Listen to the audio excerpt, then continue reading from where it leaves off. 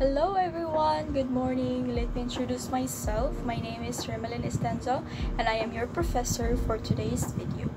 And today, before we start, take your seat everyone. And today we are going to discuss about something in line with automotive, or like something parts of automobile. So okay, let's start. I want you to always remember these words of encouragement. I forgot who says this, but this has been my motivations right now, and of course with God. Okay, you know why people make mistakes?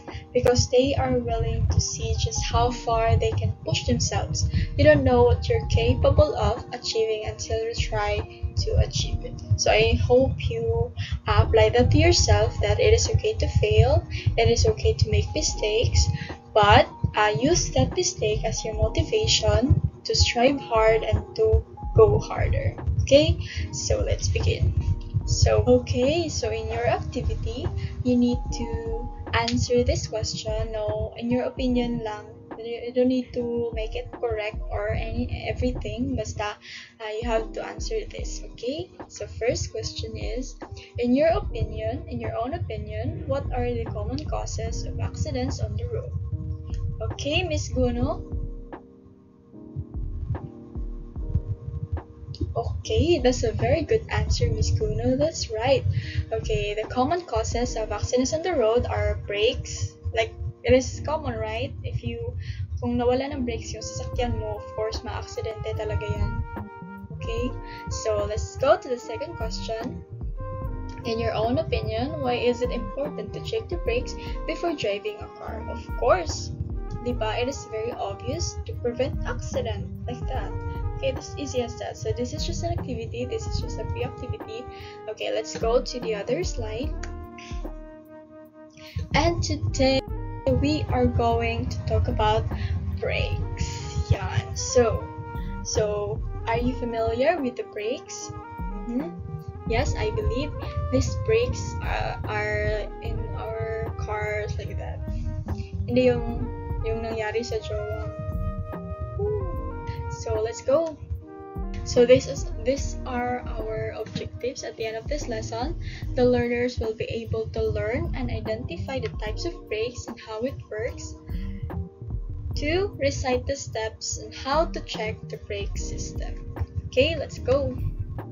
Haba itong brakes na pinagsasabi ko ngayon. So brakes offer a way to slow the momentum of a vehicle for better control and safety on the road. So I know makita ta na nakabaluan na ang brakes is very vital in driving a car, and it is very it is the vehicle to control the safety on the road. A brake system uses hydraulic advantage to apply force to a friction material that generates heat. A moving vehicle has kinetic energy. Brakes convert kinetic energy into heat energy to stop the car. Okay, so let's go. There are two types of brakes. Number one is disc brake. These brakes have a rotor for each wheel, and brake pads are the friction material. A brake caliper applies force to a brake pad, which presses it against the rotor when it is applied. This generates heat and stops the vehicle. So this is disc brake. As you can see, very literal disc lang siya, like compact disc, DVD, diba? It is like something, meron silang pagkakahawig ng disc na disc literal.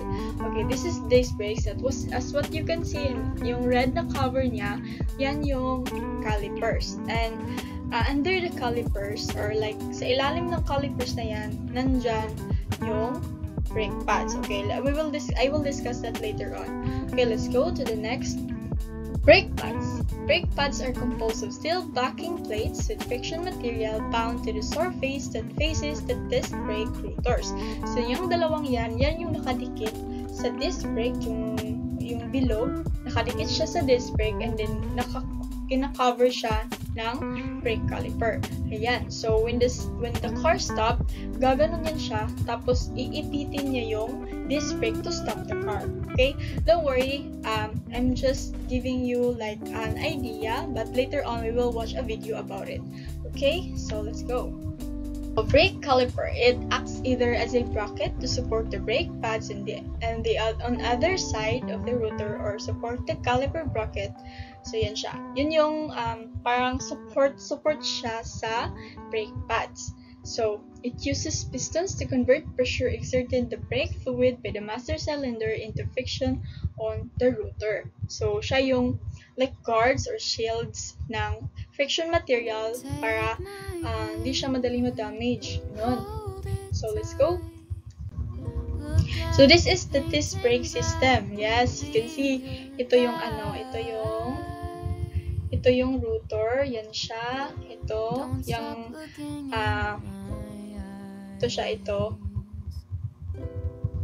yan siya.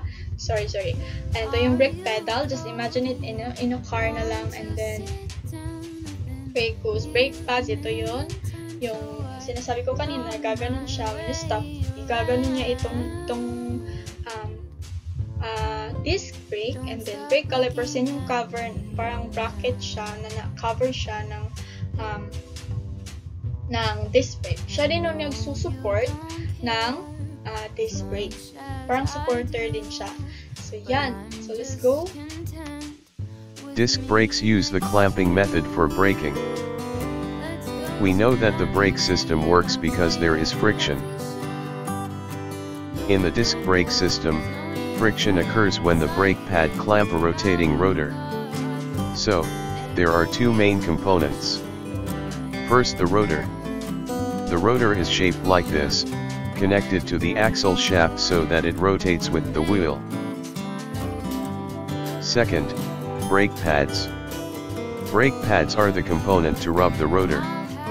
They are connected to the chassis of the vehicle. So, when they clamp the rotor, brake pads are able to hold the rotor rotation. But how the brake pads clamp the rotor? We have another components. It is the brake caliper. Brake caliper is a brake actuator that produce clamping movements. The latest cars generally use hydraulic brake control. The hydraulic system basically functions to move energy from the pedal to the actuator more effectively. So, when we press the pedal, the push rod is pushed, so that the piston inside the master cylinder is also pushed. The movement of the piston will press the fluid so that the fluid moves outwards. In the brake caliper, there is a piston connected to the fluid from the master cylinder, so that the pushed fluid enter the caliper and push the piston. That makes the piston move.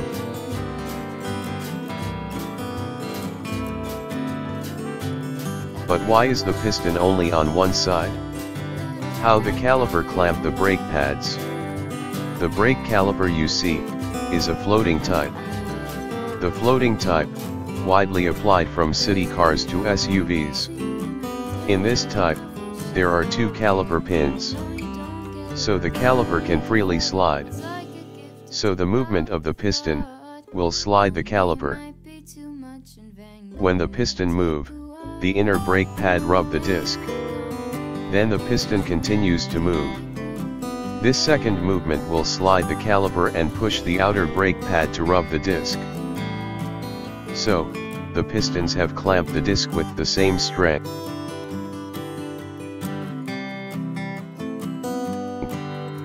It's easy, right? That's an animation of how hydraulic disc brakes work. Hopefully useful, and subscribe for more. Okay, number 2 is we have drum brake. So drum brake is like literal drum lang din siya, are shaped like a drum, yes, and brake shoes are the friction material. So what are the friction material nga pala sa disc brake?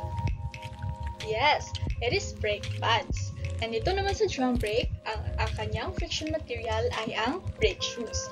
So a wheel cylinder applies pressure to a brake shoe with a friction lining. Think of a circle within a circle. A hydraulic device expands the shape of the shoes to press against the drum. This generates heat and stops the vehicle. So I will discuss the parts of the drum brake. Okay, parang brake shoes, ito yung friction material niya to stop the car. So if the disc brake, we have a brake pads to create the friction material as brake pads. Ito naman brake shoes. With the brake shoes are crescent shape, composed with a rough friction material on one side. They sit inside of a brake drum. When the brake pedal is pressed, the brake shoes are forced outward, pushing against the inside of the brake drum and slowing down the wheel. So ayan siya.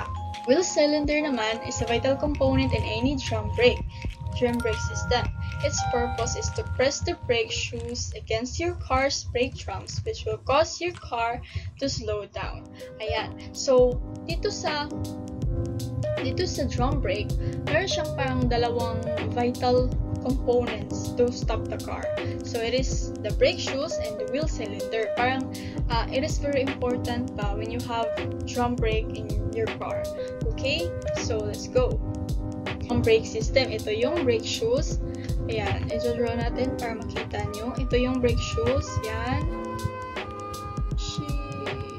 Yan siya. Dalawa yan siya. Dito rin sa gilid. Parang kaharap sila ba?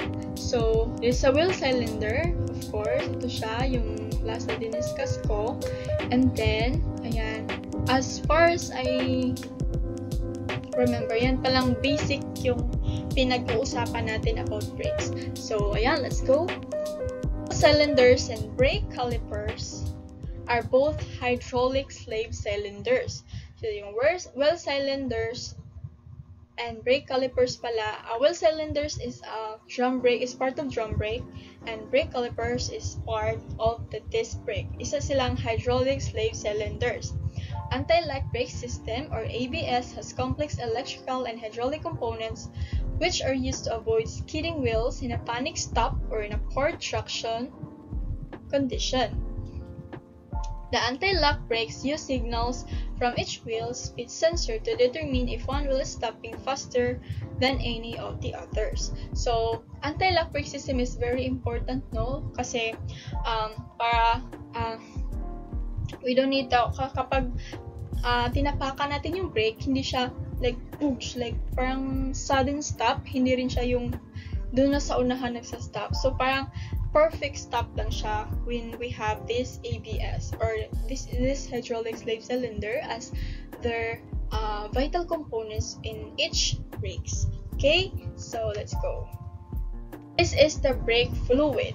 Operates under high temperature and high pressure, and without it, your car or truck would not be able to stop when you push the brake pedal inside your vehicle. So I believe one of our classmates discussed about brake fluid.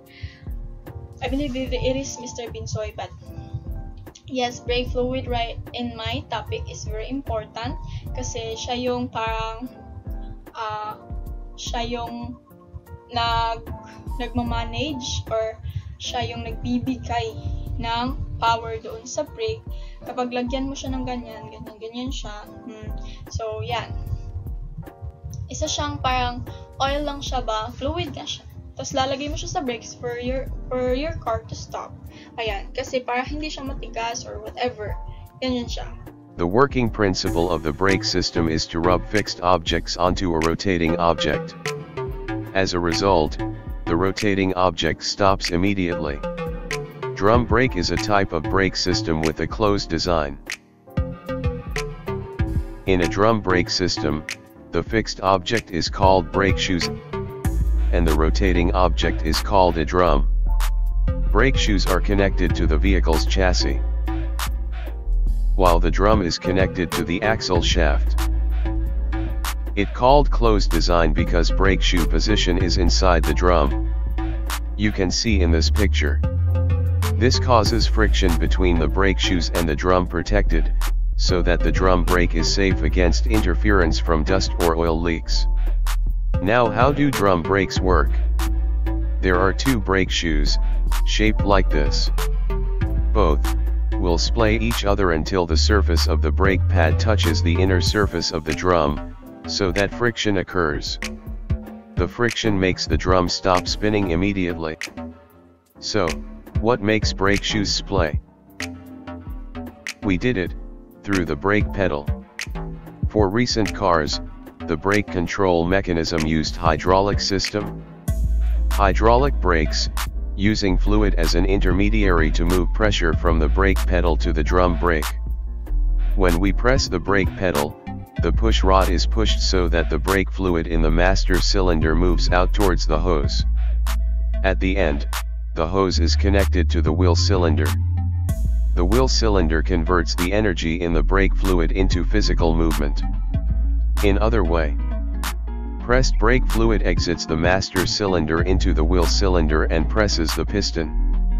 As a result, the two pistons move outward and produce opposing physical movements. If we put the master cylinder at the top of the brake shoes, the two brake shoes can splay. To maximize the performance of the brake system, there are several additional components. Return spring. To hold and return the brake shoe's position when the brake pedal is released. Backplate. This is used as a brake shoe mounting point. Brake shoe holder. Consisting of pins and springs to hold the brake shoes, so they stick to the backplate. Brake shoe pivot holder. This is used as the axis of movement of the brake shoes. Brake shoes adjuster. A lever to adjust the gap between the brake pad and the inner surface of the drum. So, this is the braking process on the drum brake system.